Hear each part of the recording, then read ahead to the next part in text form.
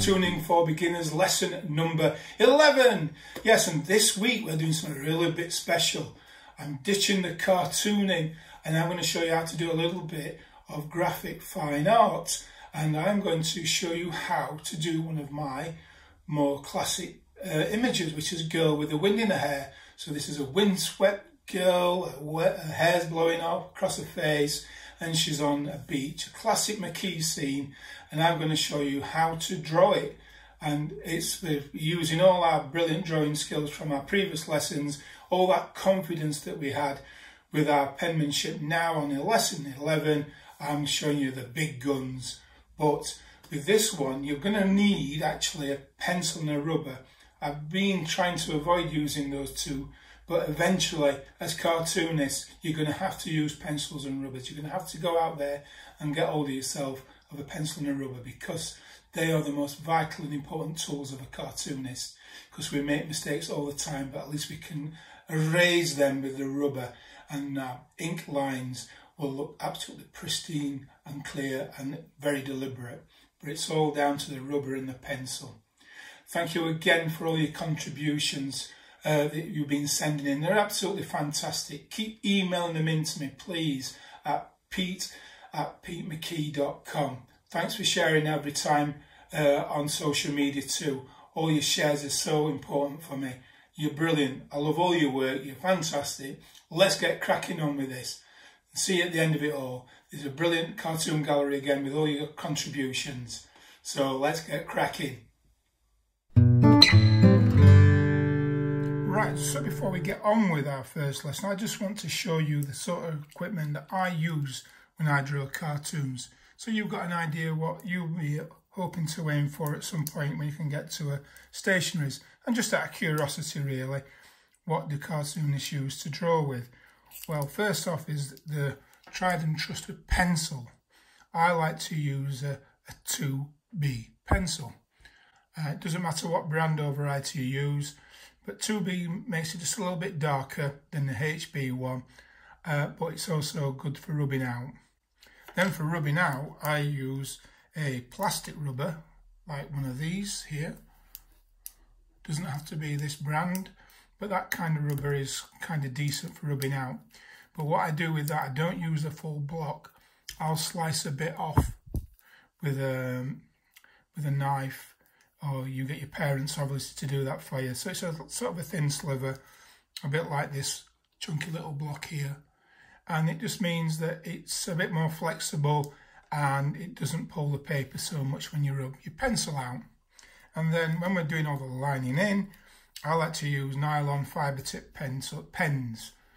And there's the Staedtler one there, and then you've got this Pilot one, they're quite cool, and then this posh Japanese one as well. And they're on the ends, they look like this little black tip there where the ink nylon tip is, and at the ends there are numbers. Now there is a 2 and a 3. Now they're quite thin, quite fine. I like to use 0.8s and 0.5s when I'm drawing, because the lines are a bit thicker. And what's this one like? Well, that's almost quite pointy, that one, so that'd be a really fine line. And that's fine, you can use those sort of thin ones, but the thicker you get, the more graphic you can make your artwork. And that's round about it, but I think I'll be using a Sharpie for this lesson so you can see what I'm doing. So let's get cracking. Right, so we're going to get cracking with this picture of the girl with the wind in her hair. And I'm going to just show you this on my phone, the picture that we're going to try and attempt. So it gives you some idea where you need to be with your piece of paper, which I want you to turn to portrait, which is standing upright. So you've got the long edges going down and the shorter edges at the top and the bottom of your piece of paper. And this is the image we're going to try and attempt. And it's girl with the wind in her hair. So as you can see, this is a million miles away from all the cartoon workshops we've done before. But like I say, I'm confident that we're going to be able to do this together, because you have advanced so much over these last 10 lessons that I think we're going to be able to be all right with this. So first of all, what do we need? we need our pencil and we need to mark our head shape first. And we're going to do a head shape that's a bit like an egg.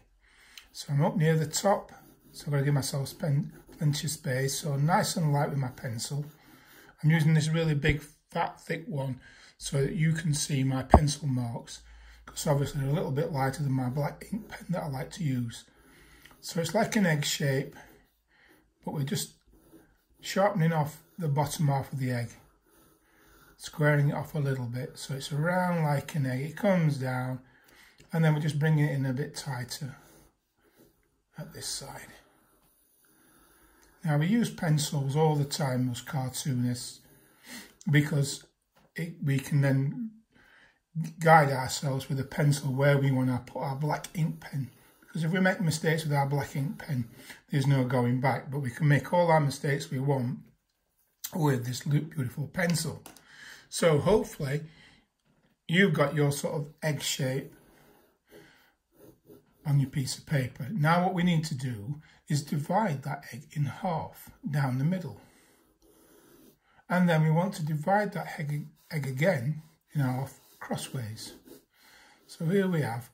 So we know where the middle of our head is, and we know where we're going to start with our eyes, because our eyes tend to be in the middle of this large shape here. So we're going to have our eyes on this line. Then we're going to divide this section in half again, and then we're going to divide it again, this section in half. So it's half, half and half. So we divided the egg in the middle, then divide this section in half, and then the final section in half there. And these are our guides to where our eyes, nose and mouth are going to be. So we know our eyes are there, so roughly halfway in, going down, if there was an imaginary line, we'll make a mark where the eye is going to be, and another mark where this eye is going to be. So we're roughly the middle going down there. So that's where our eyes are going to be. We're doing a little line here where the nose would be, so it's like almost like a shadow mark, emphasizing this is where the nose is. And then what we want here is a mouth shape, so we do a little M like that, if you can see, and then underneath that just like a slight U, and we can see almost like a lip shape going off there. I might be slightly off centre with mine, even though I've done that centre line, but there we go. And now we can do the ears like we have with the other cartoons characters in previous ones, where the ears sort of start where the eyes are. And we can fit them in between that line there for now. So there's the basis of our character's head. And you can use this technique again and again and again for other characters. If you want to start doing posh sort of style drawings rather than extravagant versions for cartoons where there's no rules. Here we're keeping to some kind of classic rules and determination of where our head starts and our face and where we put our features. Now, because it's a girl, and in my style, when I do girls, I like to do long, thin necks. It's a nice exaggeration. So I'm going to extend my neck down on my character a little bit. And then what we'll do is put a little V shape so we can finish that off. So we know that's where the shoulders are going to start. Once we put that V there, that's our indication where the top is going to be on our character. So we've got that. Now we've got the definition where the shoulders are going to be. We can put the shoulders in. And I want to just swing my shoulders out just past probably where the ear ends there. So I'm bringing that out there and again there. Bring it out, just a slight little curve if we can. So there's our character's shoulders. And we can just bring this going down ever so slightly inwards. Ever so slightly inwards. Can you see that? How it's going? Going down ever so slightly. And then we can put arms in. We say the arms there, so slightly out and down. So the arms are down by the side of this person. So these are almost going straight down.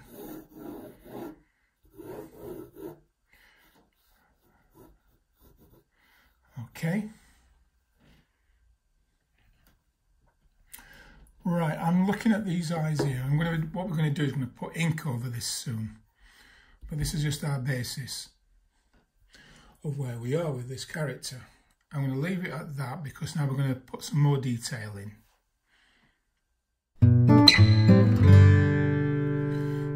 So now we're coming back, I'm going to add some more detail, and this is the hair. Now the hair is going to be kind of freestyle, and this is where you're going to need some real kind of confidence with your pencil mark. So I'm taking this line here, and then I'm going to swing it out and do like a nice free hand wobble there. And that's the start of the hair. And then I'm going to come back in again, out, round, in, round, and bring it back down again. And what this is going to be is her long hair is blowing in the wind, but I've done it very stylized.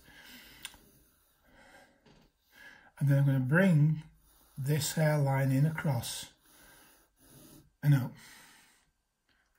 And then what we can do, just for the extra emphasis on the windy day, is we put another line there, and that's her hair being blown across her face.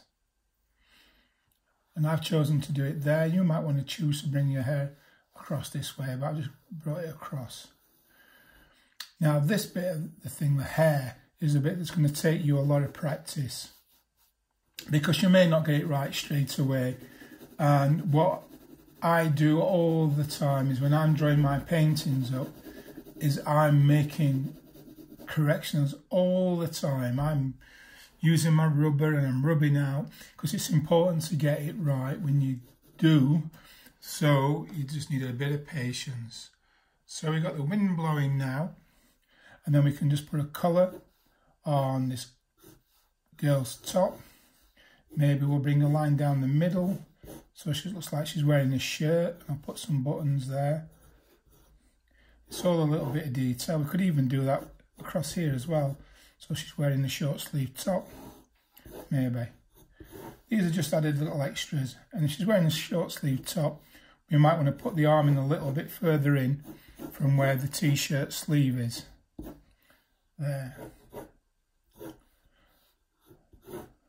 And when you get more confident with your drawing, you might want to do something with these arms, but I'm keeping it simple down by her side, so we know what we're up to. And if I just notice where her eyes are, while I've still got this pencil, I'm going to try and make it as though she's looking at us rather than looking away. And what you do again is you trial and error, using your pencil, using your rubber, just finding where it looks like that person's looking straight at you. And there's one thing I'm missing, and that's an eyebrow. So I'll bring the eyebrow in there.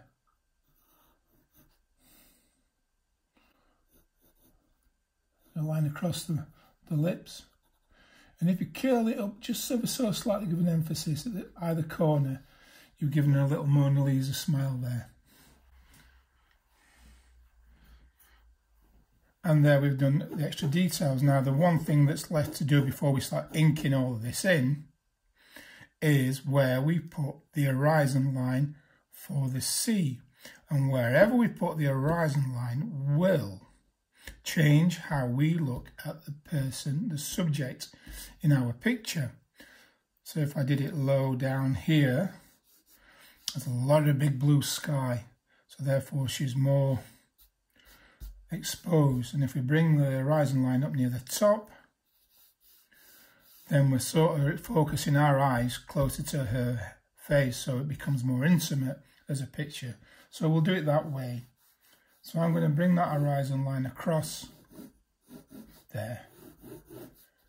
And we know this is the sea because I'm going to put a little bit of cliffs and land in there either outside, and they're pointing in towards our character. So it's bringing our eye further into our little character. And finally, I'm just going to do a wiggle just here to emphasize waves just lapping in on the sand.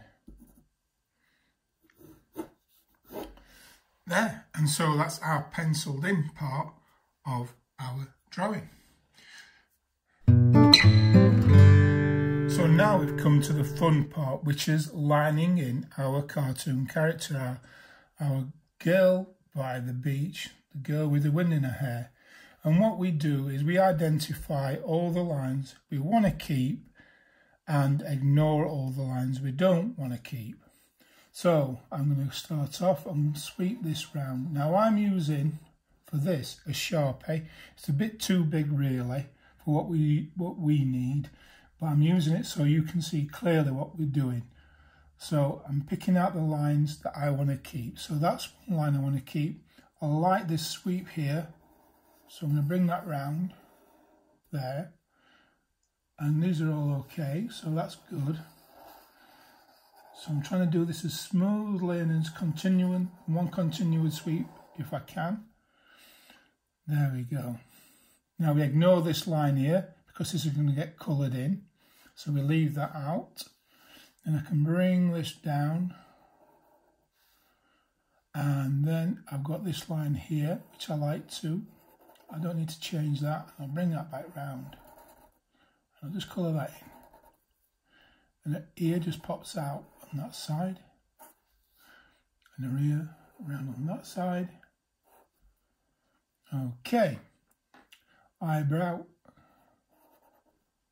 There we go. And then the eyes, just a little line across, just a little dot underneath. A line across. And a little dot underneath. That's all I need for that. And then just under there, a little nose shadow. And then we just need to sort of neaten these lines out here, this jaw line. Just recorrect what I've done. Around there, down and round, nice and smooth and relaxed. Just take a deep breath when you're doing these sort of things. And be as calm and as zen as possible when you're filling your lines in. Try and make it a nice relaxing event. And now the little lips. Try and do this as light as possible. And that line under there, just so you can see. And if you want, do that little line, cutting it across. A little nick up, either way. Now, down with a V. We can do a little bit more confidence now.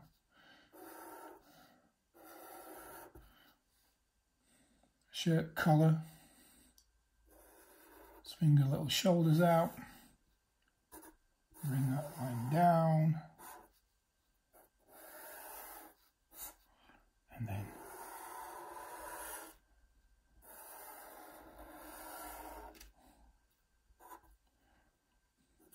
do the little shirt thing there. See, I've ignored some of the lines I've already done because I'm confident that I can change those to what I want now. Now I've got that guide. I'll just put this arm down. Nice and thin. Oh, sorry. We're all set. And down again.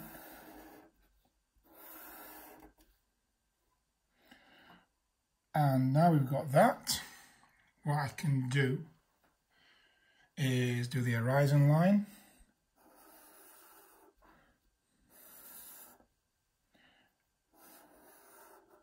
And a little cliffs on the edge. Maybe put a couple of seagulls in. And then just some wobbles for the water. Again, another one there, so it's the foam, the waves. There we go. A couple of dots, sand. And if you wanted to, on my picture that I showed you on my phone, there she had polka dots on. You can put a pattern on if you want. That makes it just basically a little bit more detailed. She's showing a little bit more finishing on your work, so you can do that. So random polka dots. When you say random, there's always an even space between each one that you do. Try to keep it, if you keep it as even as possible when you're doing that, and then when you hit a line, you stop. And back round again, start afresh. Even space, those three. That means there's one up here. A line there, so we stop there. And again there, even space. But off. And so on and so forth. We keep doing that all the way around. Nicely evenly spaced polka dots. Hit the arms. Doing that. Oops. You get the picture. Keeping those spaces nice and even.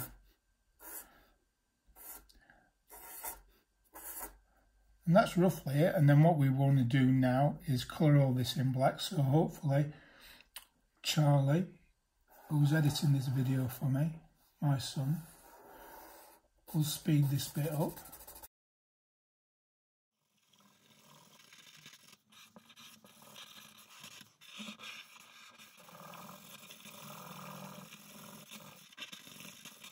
There, bang on. Now, see, this looks a little bit bold there, but she could actually may have shaved the side of her head off. She might be like a cyberpunk or something. But I will just bring that round. There, like that. And then what we could do is also colour these polka dots in different colours. You could do them black, you can do them red, you can colour all of this in. And then we could even put some clouds in. Nothing's random here, so you want one there, you want one a little bit spaced on this side maybe, and then maybe one just up on this bit here. Nice and spaced out, and obviously sign it. A bit of water in there maybe. And just to emphasise what we're talking about, get the old rubber. And we rub out. Now I realise that you may not have a decent rubber, which is unfortunate, but at some point you will. At some point you'll be able to go out and get yourself a nice rubber and a pencil and a pen. So for now you might just end up with lots of little pencil lines over your great work of art, but that doesn't matter for now. At some point go out and get yourself a nice sort of rubber, and I don't know if I've got one to show you unfortunately, that I use. But I cut mine down to make them small, and that means that they rub out better because they move a little bit. So rather than using a big block, cut a piece off it and you'll rub out better then. You won't smudge everything. And always hold on to your paper when you're rubbing or you'll crease your paper. And there we have it. There's our girl with a wind in her hair. Thank you. Hope you had a great lesson. Glad to see we're all getting a little bit more confident and experienced with our work. And let's see what you can come up with. Thank you and see you later.